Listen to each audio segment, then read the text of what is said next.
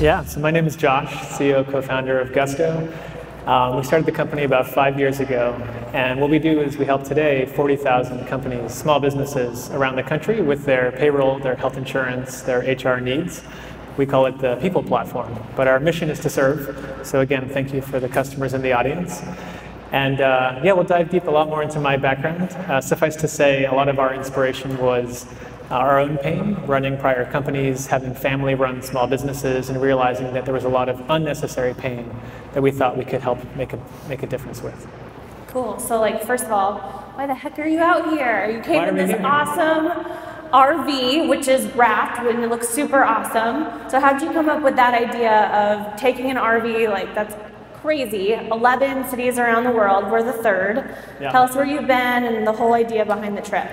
Yeah, so we're calling this Small Business Road Trip. It's all about the extra mile that small businesses go to help their customers, to build their teams. Oftentimes it's a labor of love. No one makes someone start a business, so it really is an inspiration to work with this customer segment. And what happened was last year I was doing a shadowing program with my team where I go around, and Gusto today is about 430 people. And so we're at the stage where I can't be involved in every person's onboarding, I can't spend time with each person every day. And so I do a shadowing program, and I realized that as much as I like shadowing my team, I also wanted to shadow customers. And so there was that as one idea. And then the second one was that we wanted to celebrate these companies who go the extra mile. So we created this award called the Extra Mile Award. We thought about companies in these 11 cities that really do extra things with their team, are very thoughtful in how they take care of their teams. So we give them $1,500 to donate to charity of their choice. And then rather than do it virtually, we are driving across the country in an RV, basically going from San Francisco to Florida, and along the way, basically meeting companies as much as possible. So. All right, terrific. So how did you choose the 11 cities? So part of it was geographic constraints. We didn't want to do more than 6 hours of driving a day from a security and safety standpoint. It is my first time in an RV. It's been awesome. Great place to sleep. Got woken up this morning by birds chirping outside, so it's been pretty fun. I did a lot of camping growing up, so it hasn't been that different. It feels like glamorous camping, actually, compared to kind of being on the ground.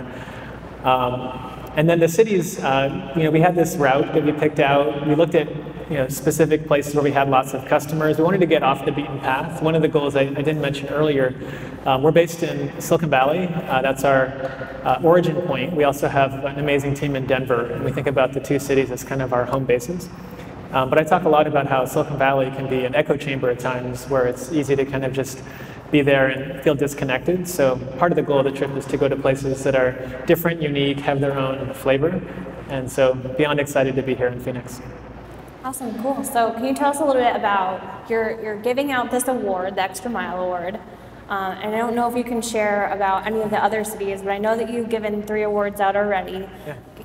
Are you allowed to talk about a little bit more about like what your favorite, like what's your favorite company that you're giving an award to? Like what are they doing? Or like what are some because these tips can be shared with everyone about what people are doing to make the experiences on their team better.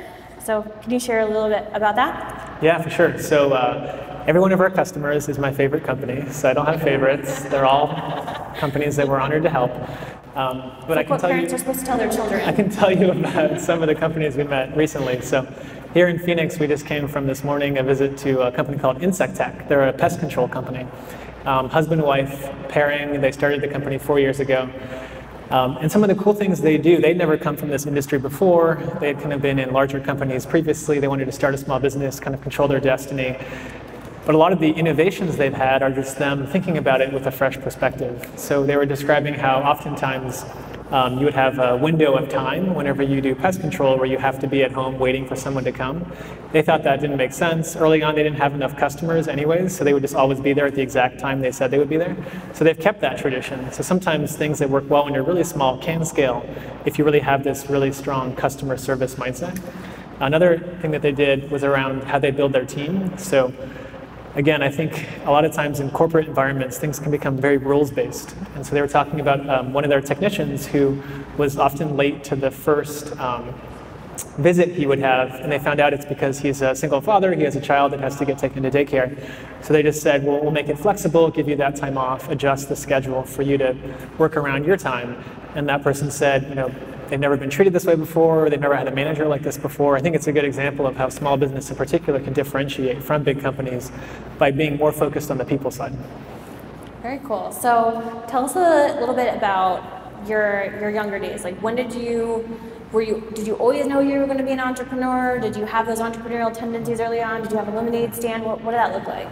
Well, so when I was, I don't know, 5 or 6 years old, I wrote this manifesto about how I wanted to build a payroll company. I'm just kidding. Some of you thought I was serious. Every childhood dream is a payroll company. Well, yeah, I'll give you more about my background. So I was born in San Francisco. My parents were not from there. My dad's from a small steel town outside of Pittsburgh. His whole family worked in the factories there growing up. My mom is from a small, or rather large city in a small country called Bolivia. She came to the US when she was 18 to study and go to college in San Francisco. And they're both the first in their families to go to college. So I draw a lot of inspiration from them in terms of this idea of, and many small businesses I think can relate, just not accepting the status quo as the way things should be, thinking about how it could be and doing something about it. So they're not techie at all. They're both teachers. My dad taught high school, special ed, English, history. My mom taught Spanish and French. So I got interested in software kind of when I was in middle school, high school. It was fun to build websites. I see engineering as this language for how to fix problems. And so that's what drew me to engineering. I went to Stanford, studied electrical engineering. Again, an environment where I could learn more about this thing called a tech startup and kind of how you use technology to solve problems. The two together is a pretty amazing combo. It's also where I met my co-founders. And so those are some of the things that got me inspired early on. And then if any of you guys ever do come out to the Bay Area, I'm a huge hiker, Boy Scout, Eagle Scout. So if you ever want some hiking tips out in the Bay Area, happy to give you some tips. Awesome. So is Gusto your first company, or? Yep. No. Nope? Okay. Let's talk. Let's hear about it. Let's hear about the full journey. Yes. So I'll go back to basically when I graduated. I joined a company, worked there for a few years. Was my first time kind of learning about how to build product. I was a product manager. But my first company that I started was actually right after that in 2008. And I describe it as a 2-year kind of reactive chapter. It was a company that was building products for the Facebook ecosystem. So ways for companies to tap into this new exciting environment where you could do stuff in social media. But the reason why I, in retrospect, describe it as a reactive chapter is we really weren't sure what we were trying to fix. We just were making thousands of dollars a day in ad revenue, and so we were just like, let's optimize. Doesn't sound too bad to me. No, it sounds not too bad, except that then you wonder, where does this go and what is its purpose? How do you build a team? How do you hire if it's really unclear what the value is you're bringing someone? So we became optimizers, which is interesting in the short term. How do you optimize to do something more? But what was missing was the mission around what is this problem and what does this look like in 10, 20, 30 years? And so I learned a lot from that chapter in then affecting building Gusto, not least of which that was the company where I had run payroll, was frustrated, didn't think it was the way it should be done, and then drove us into this industry where we said, hey, maybe we can do it a lot better. Very cool. So what was that first step of building then Zen Payroll? And we'll get into that a little bit later. But how did you even find your co-founders and begin working through that idea? Yeah, so 2 co-founders, like I said, we're all electrical engineering, but have not spent as much time doing engineering since graduating, except for my co-founder Eddie, who leads our engineering team. All of us had these prior chapters where we had used other products, so we'd all basically felt the pain and frustration of a lot of other kind of issues with payroll, health insurance, a lot of these cumbersome things that we felt could be much, much simpler. And then we each had family that had run small business as well. And so that was the inspiration. Now what did we start doing? Well, we were working out of our house that Terman and I lived in Palo Alto. We used the upstairs bedroom as our workspace. And all that mattered early on was seeing if we could build a system that could go effectively file taxes and do payment processing, right? So that was our entire focus.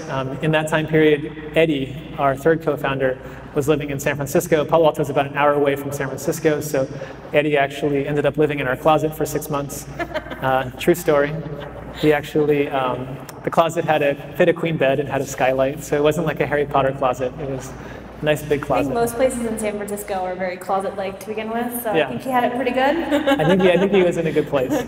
But all that mattered early on, and we'll talk about, I think, YC, Y Combinator in a bit, but YC has a great saying, which is early on in a company, all that really matters is talking to customers and building products. And I think that translates, even if you're not a software company, right? All that really matters is learning about the pain point, the customer you're talking to, and then creating something that's valuable to them. And if you can't do that, then you don't have a company.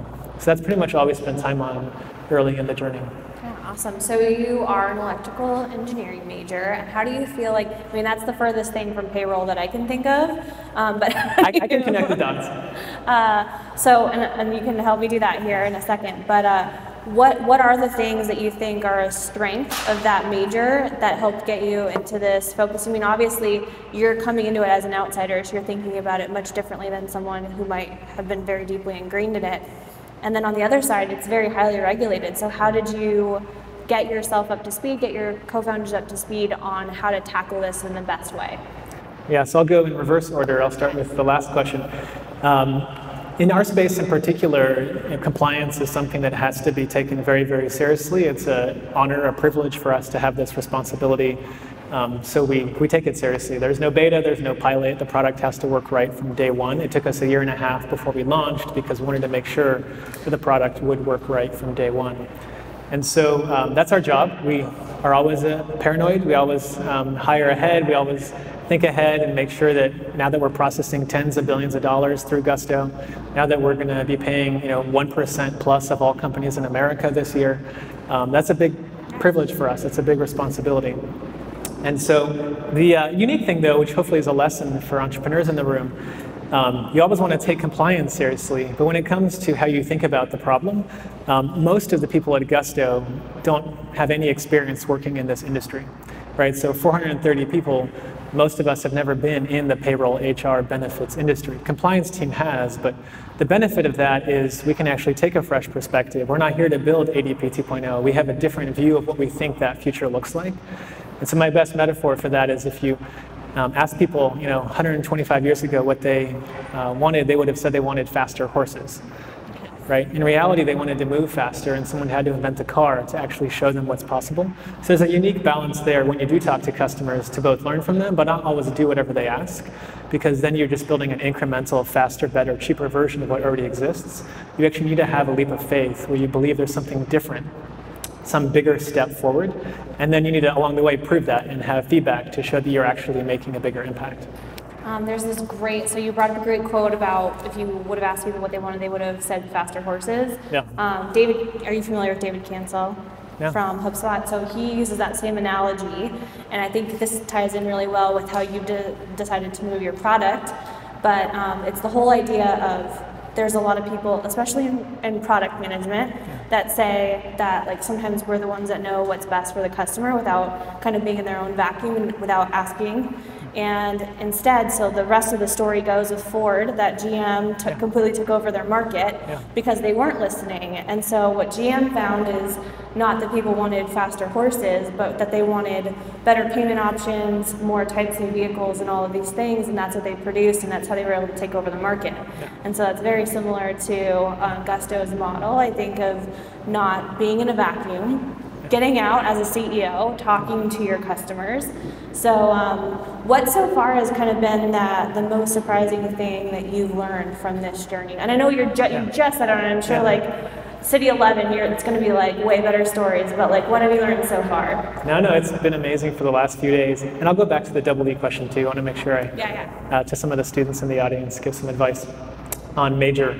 Some of the things we've learned, it's been really interesting to meet a lot of employees across the last few cities. And I wear a lot of Gusto swag, as you guys can tell. And so people see the shirt and go, hey, it's Gusto. There's a lot of recognition. So interesting insights around can we do more for the employee, who matters to us just as much as the employer, but in a lot of the historical products in our space was kind of left behind and not really a primary focus.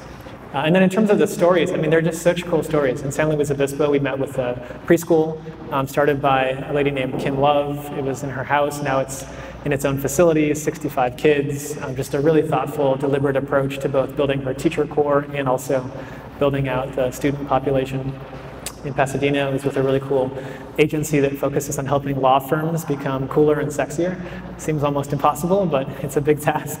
They're trying to bring technology to law firms to help modernize them. But I was going to quickly mention some advice on the double E side. I do think school in particular is a time to explore. And I think all of us, even later, can still come back to this mindset. There's no right or wrong path. It's about figuring out what you enjoy, what you like. So for me, double E was really more of a way to dive into really interesting problems, deconstruct these complex systems. I love math, so it was a lot of math. But I had as much fun in the double E lab, which is usually in the basement. So there's a lot of good stories about being underground doing analog circuits labs, as I did going to the econ department, the IR department. To me, it's more about these complex patterns. How do you do better onboarding? How do you design space to make it really interesting? How do you do pricing better? How do you build product better? To me, those are all as interesting as engineering. So that's why I would not hire myself today as an engineer. I've been more focused on the broader puzzle pieces of how to build a business more holistically. So then we kind of talked about how, did you apply for Y Combinator like pretty much as soon as you thought of the idea for Zen Payroll, or was that something that, I don't know, how did you even decide to go to YC? I know there's a lot of things that go through founders' minds when they're first collecting their team about whether or not they'll go through an incubator model or if they'll just try it on their own or if they'll bootstrap or whatever that happens to be. So kind of just tell, like, there's a lot of really positive things I think that come out of YC. If you could just share your own experience and what are things that you weighed out in the beginning? Yeah, so my main advice to anyone that's thinking about incubators is to really, truly embrace the fact that you're starting a company not because you want to be in an incubator, it's because you want to fix something, right? So it all starts with a problem. And incubators, accelerators, broader programs are icing on the cake. They can be tremendously valuable, but I've talked to founders that are sometimes like, if I get into YC, I'll start a company. And that doesn't make any sense to me. The point is to fix something that you're so obsessed with that you actually have to start a company to fix it. So in our case, we did go through YC. I'd actually been there a few times as an investor previously because I had sold my prior company. And when we talked to folks and got advice, everyone was very supportive, complimentary, said that it's an incredible community, and we decided that the value of that was worth joining and obviously giving up some equity because it is an equity investment. So we're really proud to have gone through the program. We were in it during winter 2012. But my advice in general is, again, if you do want to go down that path, I can give you some more tactical advice. If not, it shouldn't be the thing that makes or breaks your business. It's ultimately up to you to decide how you want to build your organization. Yeah. So when you talk about the community, just even in your own class, winter 2012, can you shout out some of the other names of companies who are in that class? YC is super impressive if you don't know a lot about them. They're kind of like they're one of the very first incubators, and they moved from Boston to San Francisco, and actually to Mountain View, right? Mountain View, yeah. They have an office in San Francisco now, too. Okay, perfect. But they have produced some really impressive companies, so if you just shout out the community that you are particularly a part of. So in our batch, there's companies like LendUp, which does kind of consumer financing for folks that used to be kind of more caught up in payday loan cycle. It's an online product. It's much easier to use. There's a company called PlanGrid that actually builds software for the construction industry. You can tell that I like non-sexy problems and products. Tracy is a super impressive founder. Yeah, so. Tracy is amazing. But yeah, a variety of companies. And I mean, some succeed, some don't. Startups are hard. But the probably bigger companies that have come out of YC are Dropbox, Airbnb. But there's also hundreds and hundreds that haven't succeeded. I mean, the main message I have for folks on startup land is, be obsessed with the problem, try to make it work. It's not about purely the financial outcome. Most companies don't succeed. It's about fixing something. And if you do that well and you do it in a way you're proud of, you'll eventually build a company that is actually quite valuable. But that can't be the ultimate obsession because that'll ultimately lead you astray.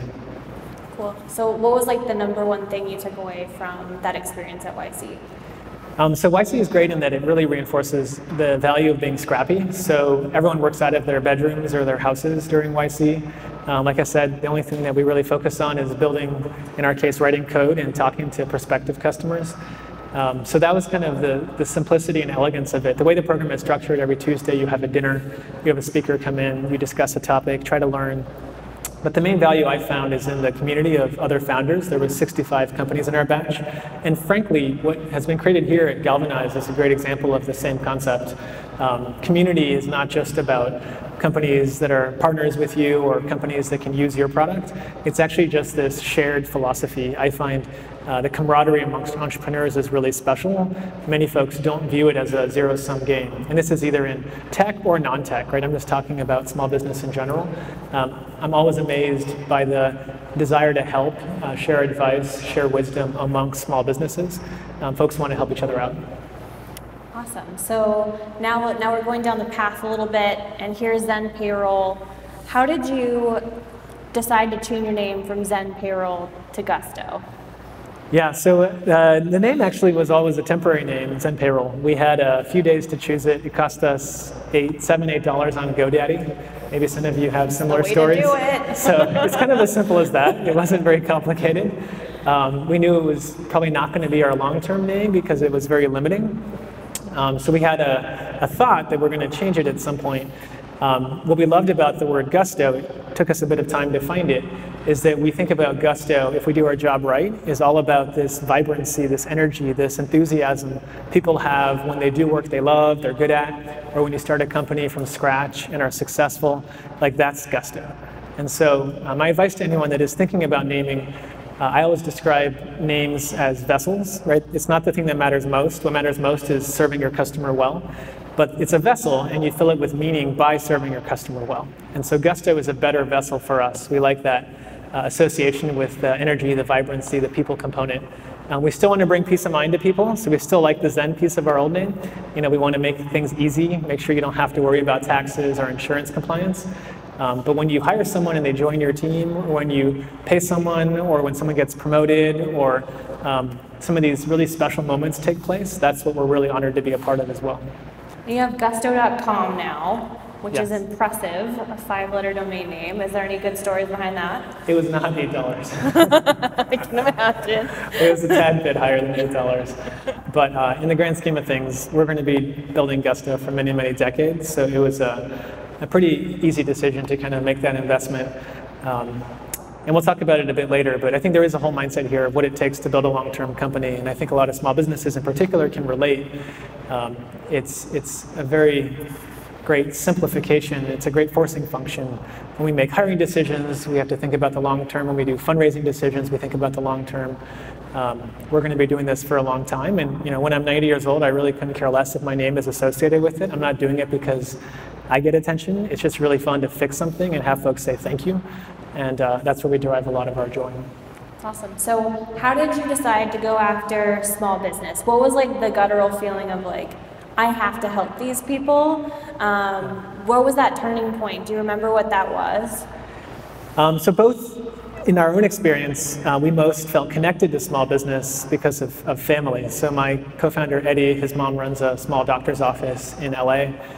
She had done payroll by hand for a long time. He had grown up with, like most small business, it's a family business, so he had helped out in the office quite a bit. My other co-founder, Tomer, he's from Israel.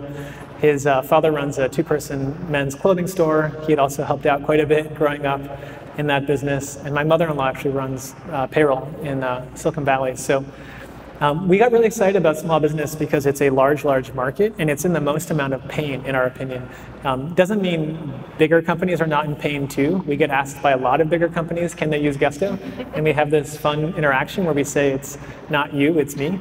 And we say, we'll help you eventually, we'll get to you. But right now our focus is primarily on this 1 to 100 employee segment. It's about 1/3 of the US workforce, so it's a gigantic market. And it's a segment that historically didn't have access to high quality software. It was very hard to sell to this audience, and we don't have a high-touch outbound sales team. It doesn't work at this revenue per customer size. It's all inbound. So word of mouth is how we grow, contributing good content, creating guides for how to make your employee handbook, but really just having a great experience. Today, our NPS, which stands for Net Promoter Score, is over 70, which we're really proud of. Ooh, that's a awesome. sign of folks referring Gusto to someone else. Yeah, like Apple's at like 80 or something like that, but it's very hard to achieve a score even above like double digits. So yeah, no, anything even above 30, 40 is pretty amazing, and so we're honored to have it, and we have to keep earning the right to keep it. all right, terrific. So now we're kind of like, we're going down the route of starting Gusto. What are some of the things that you did? Like, what's advice you can give to people just starting companies? What are the things that are right at your foundation? I know that like you're a big core values guy, so I know that that probably will tie into a lot of this, but how did you decide like the vision for your company to get everyone on board? Because getting those, like in a startup, it's really hard, especially when you're attacking this particular industry. How do you entice people to join and get some momentum going in your company?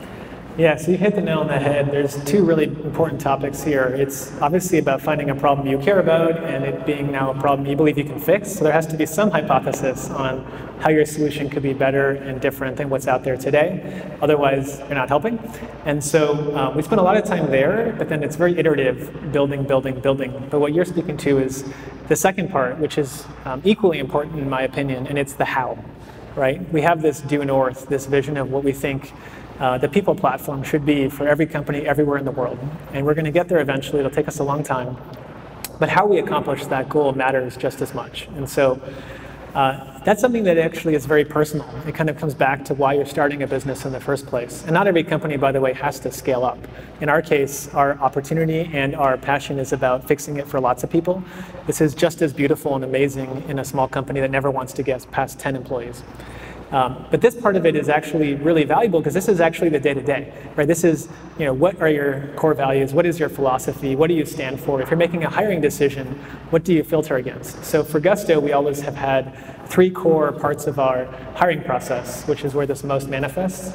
Number 1 is aligned values, and I'll talk about that in a sec. Number 2 is aligned motivations. And number 3 is shared and aligned skill set. And I think a lot of times people just go to the third one, which is what is our need and can this person fill it? I want someone to do this, let's have them do it. These first two, values and motivation, are actually where we spent most of our time. And I used to do this interview with every candidate. So I made every one of the first 50, 60 offers in the company. That doesn't scale, so now I do a training program with other folks that do the same type of interview. But every person coming through has an interview that's focused around kind of what drives you, what inspires you. When you're in a specific situation where you have a debate or a disagreement, how do you deal with that? And when you're in a stressful situation, something is very intense, what makes you want to rise to the occasion? And we have a set of philosophies at Gusto around being very service-centric, having no ego, wanting to think for the long term, and we look for those traits in the people that we talk to. By all means, there are many different ways to approach this. Don't look at ours as the playbook.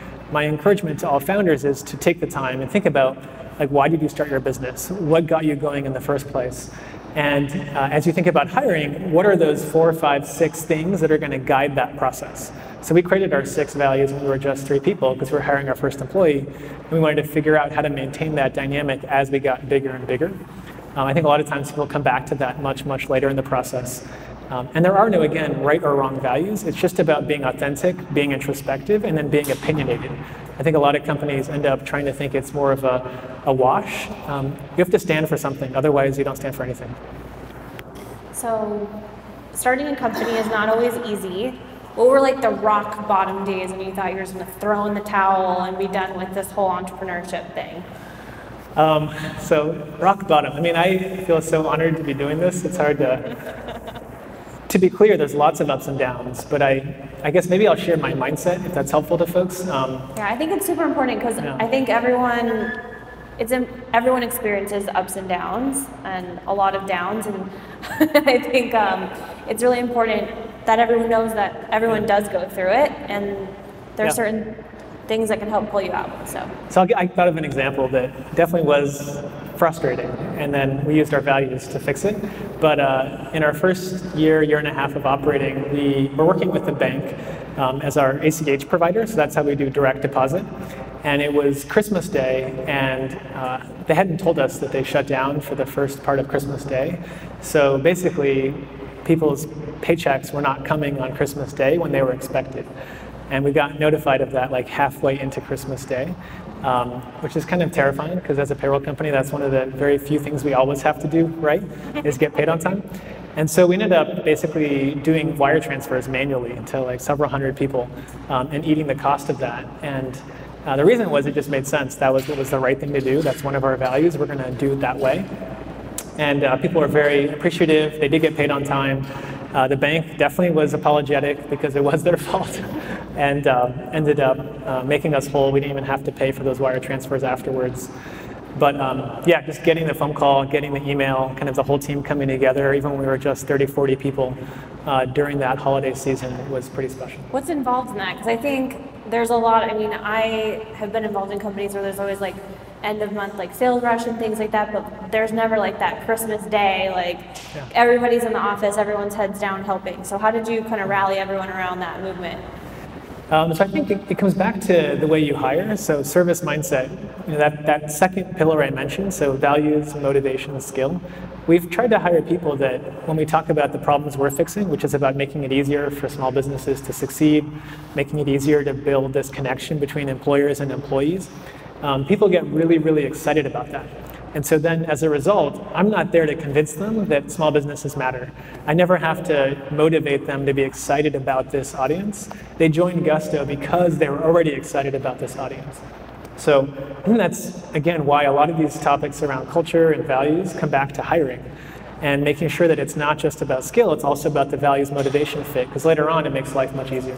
Very specifically, how do you reinforce that, especially because how many employees are you at Gusto now? About 425. 425. So like it's definitely, you're well beyond being able to interview every single person. You stopped at, what was that point when you're like, I can't interview any more people, I need to step back and take my hands off? I still want to interview every person, but I know it's not possible. So no, it's about logic. Just I want to trust my teammates, give them that ability. So around 50, 60, I stopped interviewing. Then I knew that there was these 3 or 4 people that should always be involved in every interview that would do something very similar to me. And then when we got to about 150, we had to create a whole program. We call it the Watermelon Program. It's basically a set of people that are nominated to this program from Gusto. They have to love interviewing, be good at it, be interested in this topic of motivation and value system. I do a half-day training with them every 6 months, and then every person coming through Gusto does a watermelon interview. And the word watermelon is just an inside joke. I was like, why? Yeah, I mean, the traditions in companies, I think, they always have to feel authentic. So when we hired our first employee, actually, we were living in that house in Palo Alto, and our landlord had given us a watermelon that morning, so we gave it to him. So all people joining Gusto now get watermelons. Wow. And then our Wi-Fi network is called Watermelon, and that program is called Watermelon. So again, there doesn't have to be a lot of logic to it. It can just be something that feels right. For some people, the pineapple is a symbol of hospitality, but it's a watermelon. That's so great. Watermelons are also green. We do stuff related to money, so it kind of fits. Love it, cool.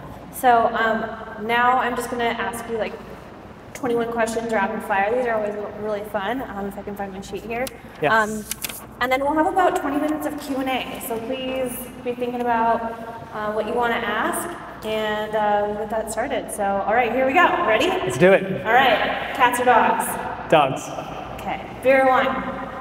I don't drink. Okay. Sushi or tacos? Sushi. Coke or Pepsi? I don't drink soda. Great.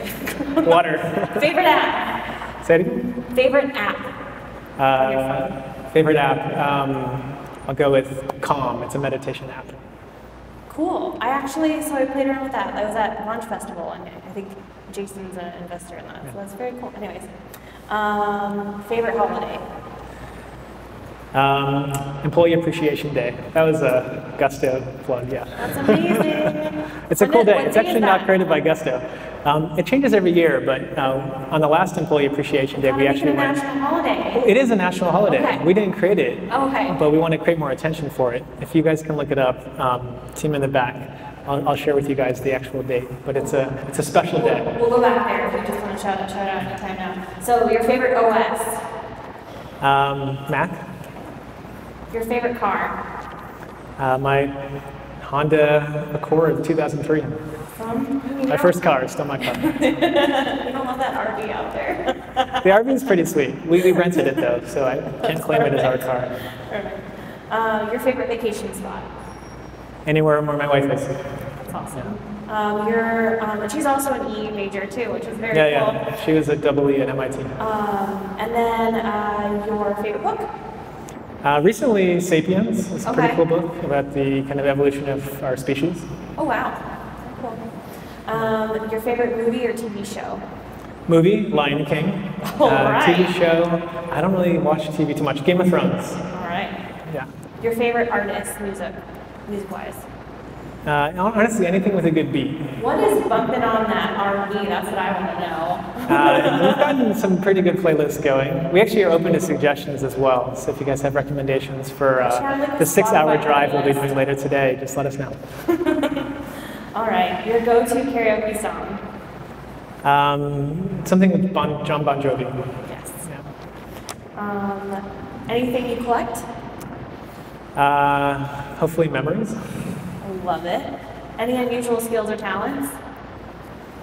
Well, I was in Boy Scouts, so I like to make fire, but I'm not a pyromaniac, so safe fires. But we'll be making some fires, hopefully campfires along the way on the road. So if it's the end of the world and you make a fire, Josh, your guy.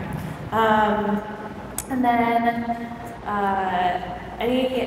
what's your top skill in business?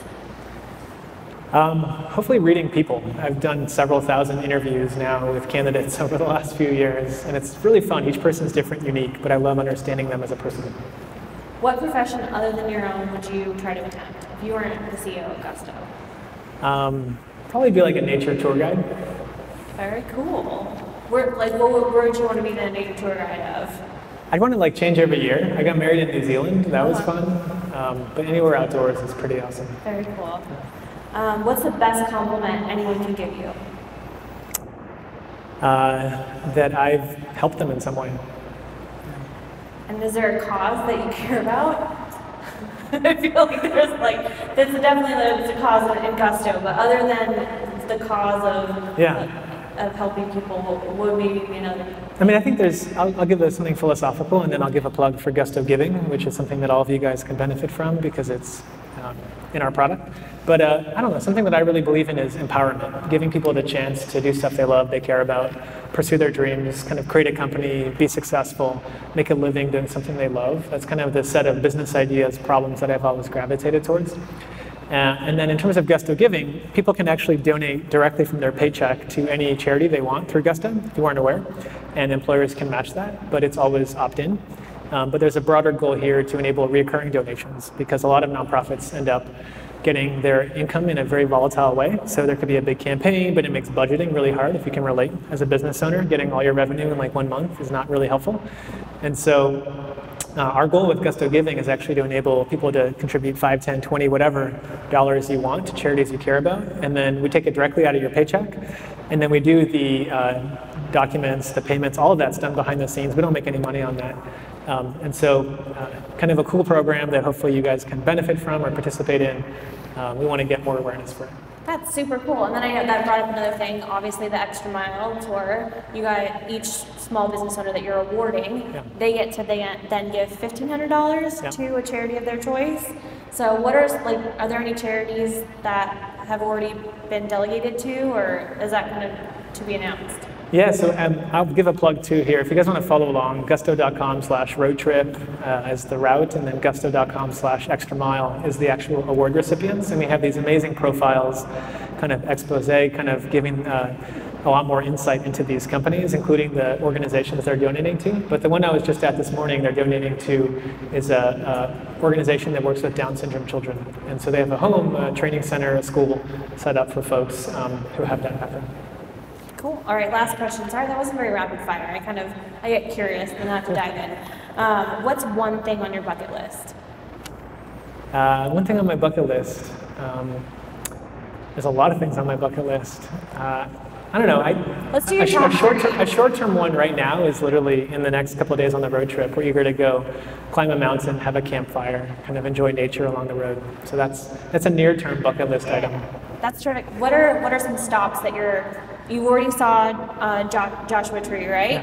Yeah. Is there any other big landmarks you're looking out for? I'm going to see the Grand Canyon. Probably not get to the Grand Canyon. And actually afterwards, if you guys have tips, you can share them with me. We'll mostly be in the cities with the small businesses, but the cool thing is like any stop along the road, any place that's selling souvenirs or has random like tobacco or random jerky or turkey jerky, like is a small business. So that's actually also why we're here. So just excited to see stuff. I've only been to 2 of the 11 cities in my life, so most of it's all very new for me. So we have this thing on the side of the road, and I'm horrible at directions, but it's called The Thing. And it is like one of those like road stop places. It's worth going to? I don't know if it's worth going to, but like they make you feel really compelled to go take a peek. So it might be fun for the team to go and check out what is that's the all thing? about. I can't tell you. Sounds, as long as they're a small business. Yes. There we go. Yeah. Cool. All right. So now it's time for some Q&A. So if you have any questions, just raise your hand. All right. Perfect. All right. Stand up. Yeah. Thanks for coming. My question is around culture. So if your customers are happy, I'm guessing that your employees and your team are also happy. So what do you, is there something that you do to help your team get closer to their own personal goals? Yeah, great question. So I think there's a broader topic here about how you align serving the customer with serving the team, and also ultimately building a business that can be around for a long time, because if you don't build a sound business, then you can't help your customer or your team. And I think ideally they're always working in sync. And what I mean by that is, when we serve our customer well, people feel really excited. What makes them happy to be at Gusto? Yes, obviously it's being a part of a company that's growing. We want to pay them in a way that makes them feel appreciated. We want to give them equity so they can own a part of the company.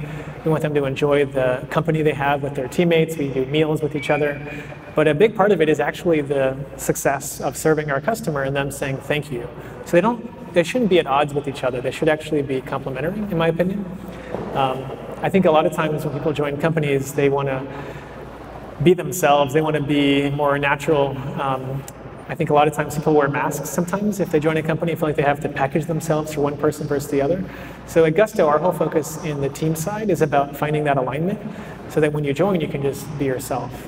But we have unique traditions, like because we started in the house in Palo Alto and I was raised shoes off, our whole office in both Denver and San Francisco is a shoes off office. So people take their shoes off at the door. We have these big shoe racks. You walk around in your socks or your slippers. It's a very unique thing. We don't expect all our customers to do it at all. But I do think these traditions tend to be kind of organic in the way that they develop. You don't want to be overly planned or strategic. It just has to feel right. Yeah. Hi, Josh. My name is Aaron, and I'm a customer of Gusto's, and the business is called True. My question for you is, Gusto's a subscription model. Mm-hmm. Was it always like that? And how did you kind of come to that realization, perhaps, deciding what the cost was that you were going to pass along to the customers? Yeah, great question. So what I love about the subscription, if you guys weren't aware, for using Gusto, you pay $39 a month and then $6 per employee per month. And what the subscription does is it makes it very clean and clear that this is a partnership, right? So we're taking, in my head, 5 of these 20 hats that a business owner has been wearing for a long time. We'll do all your tax filings, we'll do all your payment processing. If you're using us for health insurance, we do medical, dental, vision, workers' comp, life insurance, disability insurance, 401k. We want to take a lot of those things that were very complex with lots of paper and pencil and process and make it easier so you have more time. If we're doing that well, then our customers will pay us every month while we're doing it. And if we're not, they'll leave us. But the partnership is the fact that it could last forever. We could have a customer for the next 50 years, and that's amazing, as long as we keep doing our job right.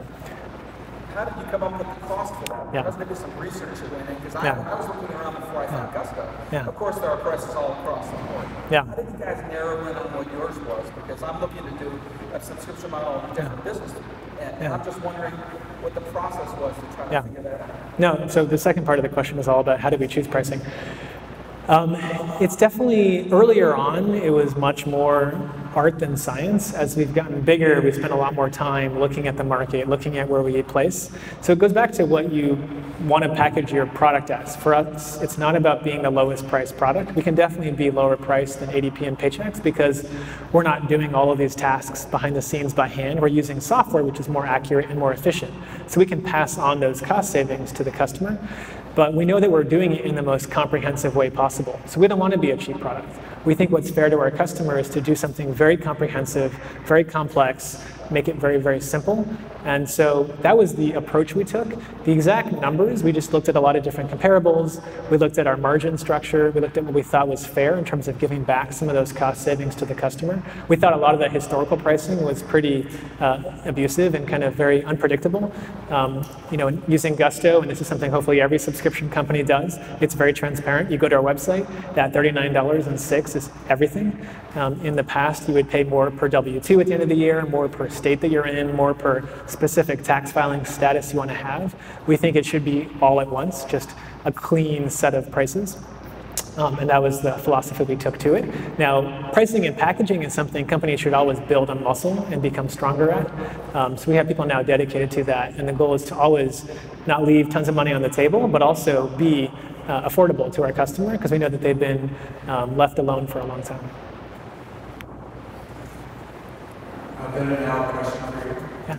So when you first started Gusto, what was your perception and strategy with respect to the competitive landscape? And then fast forwarding to now, I imagine there's many more players in your space. Similar question, what's your perception and strategy presently? Yeah, great question. And I'll try to make it more advice too for folks that are starting companies or working at small businesses. So I think it's really important to understand the market. And so in our case, we made sure early on, like, ADP, Paychex, what's the market share, how are things done? Because if one company has like 80% market share, then it's a very different way for you to be successful. You have to kind of win by them losing customers. What we realized in our case, both then and now, is that it's a massively fragmented market. So ADP and Paychex are the two largest companies in the space. They're worth $65, $70 billion, but they serve only about 20% of the employees in America. And so it's actually very, very fragmented. You have a lot of folks doing it still on pen and paper by hand, about 40% of companies in the US. And so we realized that the segment we were starting with, smaller business, both was being ignored, was doing it by hand, was getting penalized. A third of those companies every year in the US get fined for incorrectly doing their payroll taxes. And so we actually, the short answer is, didn't spend very much time and do not spend very much time today focusing on competitors. Our motivation doesn't come from competition. We are competitive in that we want to win, but I don't celebrate or thrive off the fact that ADP is not as good a product. I didn't build that product. If I'm going to complain about it, I should go make it better. So our focus is really just on what we control, which is our customer, getting more of them and serving them well. I think it's a pitfall that Silicon Valley in particular falls into, which is comparison, where you can kind of feel better by comparing yourself to someone. All that matters is actually just serving the customer and building a sound business. So we have a team today that does look at things like pricing, that does look at different strategies being employed, but for the most part, we just think about it from first principles, decide what makes sense, and go with it. And our instincts have been pretty good. That's pretty key as a side note to innovation. If you get too caught up in comparison with benchmarking, then that's how you end up building a better, faster, cheaper version of what already exists. And incrementality is not a good way to build a successful company. That's a good segue. I was going to ask about innovation. I'm curious, do you have to balance this compliance that you're talking about, which is a tricky, kind of non-sexy space to be in, but you do see sexy, and you're in kind of a Silicon Valley space, and you understand software, and work is changing quite a bit. So when you think about things like the gig economy and people no longer, people decreasing the amount they care about things like health insurance and W-2 employment, and that changing, and then also you see things changing with the way the payments are processed, so the increase of Venmo and things like that. What is Gusto specifically doing to stay ahead of that, or do you want to stay ahead of that, or how are you adapting and innovating in that space? Yeah, for sure. So in terms of just understanding how we think about our product, we call it this people platform, but it's all about what you need to pay people, hire them, onboard them, enable them to go do great work. And we have more to do in that vein. We definitely support all types of job types. So it could be a contractor, full-time, part-time, exempt, non-exempt. We have lots of folks paying lots of different types of work through Gusto today. So that's one point. Now, in terms of innovation, I don't know, for me, impact is what is sexy. So fixing something that's broken and causes a lot of pain is really exciting. We're at a very unique point in the economy. The entire economy flows through payroll, or you have to earn money before you spend it. So we have no lack of opportunity in terms of things that we know we can make better in the lives of our employers and employees. But for us, I guess in some ways, what you see on the website is what we are just very obsessed and focused on, which is, being that system that every company requires. Payroll is a really unique place to be in because it is the least optional part of the entire stack. If you don't pay someone, they're going to quit pretty fast. And so it's kind of the thing you have to do from day one, and it gives us a chance to start building that very direct relationship. We're agnostic to payment rails. So whether it's using ACH, debit rail, using any type of new payment network out there, people should get paid however they want to get paid. We're still the one enabling that, but we're not going to go build our own payment networks. Where did you get your first funding and how did you get it? My first what? Funding. Funding. Yes, we didn't talk too much about funding. So I can share a couple points of view. Gusto's raised about 175 million thus far, and proud to have some great investors involved in the business. A couple things. First, and I'll get to your question, but just more philosophy first. So number one, fundraising is the same as hiring, is the approach I would encourage all of you to think about. So it's not about just capital, it's about finding someone that aligns with your values, your philosophy, your motivation, your skill sets, and actually can be valuable in that context. So our first set of investors were 20 CEOs and founders. The CEO of Yelp, the CEO of Dropbox, the CEO of Stripe, the CEO of Evernote, CEO of Eventbrite, which invested capital into Gusto to help us get started. So we chose individuals because we liked that they were operators, they were very biased towards action. And the cool part is that they didn't invest because they need to make a lot of money to pay for their kids' college tuition. They invested because they were really excited to fix this problem. And so it's a really cool way to vicariously be on the journey with us, and those 2-3 hour conversations are very leveraged because I can share advice with them, they can share advice with me, and we can help each other. We have raised venture capital as well, but it's the same process. I think of fundraising as hiring, and then number two, fundraising is not the goal. That's another big pitfall I think a lot of companies fall into. Fundraising is an enabler to go accomplish a goal. And I think it's great for you guys to not be in Silicon Valley, frankly, because it's an area that gets cut up in this in a very dangerous way. The goal is always to fix something, do it in a way you're proud of, build a sound business, have good gross margin, have effective customer acquisition cost. Funding can be helpful to collapse time. So if there's a way for us to go accomplish something faster, an example is that we spent a couple of years building out our health insurance services so folks can set up health insurance through Gusto. That was a 40-50 person team entirely funded by our investor capital because we didn't have the cash flow yet to fund that. We were able to bring that service to market much faster as a result. So R&D is a good area to deploy cash. I would argue anything else around acquisition, especially if it's non-cost effective, is just an easy way to burn capital pretty fast. But that's a couple pieces of advice. And then we have VCs too, so Kleiner Perkins, General Catalyst. My favorite way to get to know an investor is to go hiking. So I usually take folks out walking, exploring. Again, it's 2 steps process. One is get to know them as a person. Average length of time I've known an investor before we work together is about 3.5 years. I want to get to know them, get to know their family perhaps, understand what they care about. And then when we do a transaction, i.e. a financing, that's a 2-week process with someone I know already very, very well.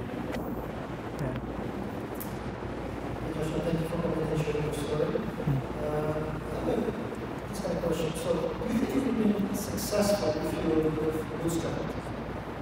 And the second question is, where did you have been successful without transits? So like growth optimized. What's the growth rate for bootstrap? Yeah. So on the first question, would we be successful bootstrapping? I would like to think absolutely, because again, finding a problem, building a good product, the big difference would be time, right? So we were able to hire a bunch of engineers early on that I would not have been able to hire. So it would have taken us a lot longer to build out what we've created. It's pretty complicated to go do every tax rule across the whole country, file hundreds of millions of documents, through software and do it accurately. So it takes a lot of people on the engineering side to build that. The reason why companies raise money is if it takes too long, someone else can do it faster than you, then the market can leave you behind. So I'm proud that we took investor capital because there was a time pressure.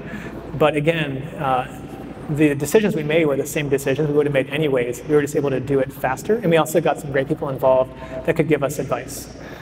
In terms of growth, I used to run our go-to-market teams. I joke my job is to keep firing myself from as many jobs as I can. So we have now great leaders running sales and marketing.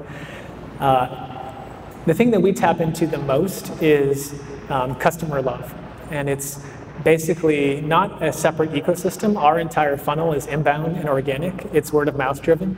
I'll show you afterwards a map I was showing a few folks, but it shows the spread across the country. We're simply, I would argue, at the right time and at the right place for a problem that's been around for a while and can now finally be fixed the way it should be fixed. And so we don't really have a dependency on a partner the way Airbnb did on Craigslist, I guess, for initial customer acquisition. It's more just, again, this huge segment of companies that we're doing it by hand, doing it on paper for a long time. And one piece of advice I can give there is to think about, if you're creating a company, what trends that are happening that you can basically use to your advantage. So in our case, paperless, e-sign, e-file, e-fax, e-payment, and being cloud-based were two things that, if you go back 10 years ago, were not very, very common. And when someone signs up on Gusto, many of you have gone through this, you're giving us very sensitive information. Right, it's EINs, SSNs, bank numbers, routing numbers, and 10 days later, we might be debiting $5,000 from your account. So if you go back 10, 15 years ago, people did not trust web browsers enough to do that. But today, the web browser is fairly ubiquitous, people trust, and think about things like Dropbox, Gmail, Facebook as pretty well-known products. And so we can leverage just that trust to say, here's who we are. Now, we're never going to take that trust for granted, but timing is in our benefit. I know you guys take a lot of pride in making sure that your services are fully baked when you deploy them. How are you navigating the current healthcare changes with all the regulatory changes? And secondly, is there a method to how you're choosing when you get started rollouts, how you're choosing areas where you roll out to? Yeah, thank you for that. So on the first point, we take it very, very seriously. If anyone ever wants to call us, talk to us, to what you said, we're always going to be available. And then as soon as that call ends, we want to figure out how to prevent it from happening.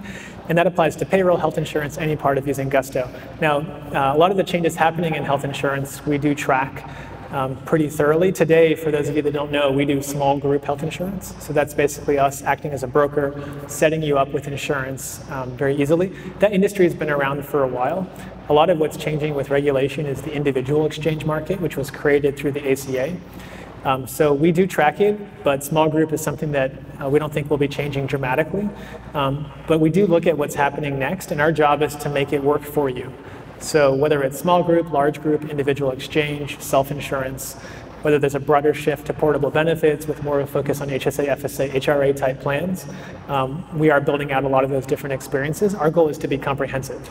So that answers your question. We spend a lot of time looking at it. We try to build ahead, and part of why I was in DC is to start building more and more relationships with folks out there. They're excited to have technology companies they can work with to make their ideas become more real. And the politics piece I try to avoid. And then in terms of your second question, that was more focused again on... That was, how are you determining what areas that you're... states, yes. So we are very excited to bring health insurance to more areas, very excited to be coming here sooner rather than later. We look at population. So our initial health insurance market was California. We've since added several additional states. We're excited to be in the top 10, 20 states that cover 80% of the US population in the next several months. So I don't have an exact date for you, but we're very excited about being in this market. And once we go live, that's what takes time. I know you relate to it. We could have been here much faster. We could have had payroll much faster. It took us 3.5 years to get to nationwide. There's simply no shortcut. You have to take the time, do it right, and we never want to sacrifice on quality of the service. All right, awesome. We have time for one more question, and then we are up here. I'd like to know, how would you go about acquiring your first few customers, like the first 10, 20, that sort of level? And especially, how did you get them to trust you with something so important and sensitive that you really can't make mistakes? Yeah, so on the first question, I'll give you two parts. Our first 10 customers were literally our friends' companies. So that's non-scalable, but an easy way to get 10 companies in the door. We did go live publicly and had a website, had an onboarding flow, like I said, about a year after raising our money and about a year and a half after starting. And our first 100 customers there came in all through basically PR. So we had done some articles announcing what we're doing. Folks came to the website. And so those two pieces, word of mouth and content, PR, articles, things I write, things I contribute, continue to be our biggest drivers of growth. It works for our business because every single company relates to our problem, right? It's kind of unique to be in, but literally every company needs payroll in some way, as long as they have employees. So we can do very mass market, very ubiquitous type kind of storylines and coverage versus a company that might be only serving a specific niche audience. But I'm happy to unpack more of our go-to-market with you afterwards. And then in terms of second question, again, I got caught up in the first summary. What was the second question? The second question was how did you get, the first 10 of your friends, how did you get the next 90 Yeah. trust? Oh, trust. Yeah. Yeah. I think this is the thing where timing helps. Like Gusto 15 years ago would have never worked because people didn't trust web browsers. That's one. And then two, what we can control is that we never had a beta. We never had a pilot. We never, ever, ever took for granted the fact that someone is giving us this incredible responsibility to get paid on time so they can make rent or set up health insurance so their kid gets sick and get coverage correctly.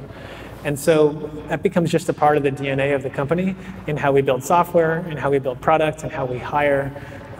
It's something that I'm happy to talk about in the company, but it's kind of in our DNA. Like we take upon it as this privilege. And so that plus being available. I mean, I think some tech companies bias too much to say, hey, software fixes everything. It's magical. Just go use it and you'll be happy. No, people can always call us. They can always chat with us. They can always email us. And we're always going to be here to help. And I think having that combination of great software and great people is what made people more comfortable. All right, awesome. Everyone give it up for Josh. Thank you for coming.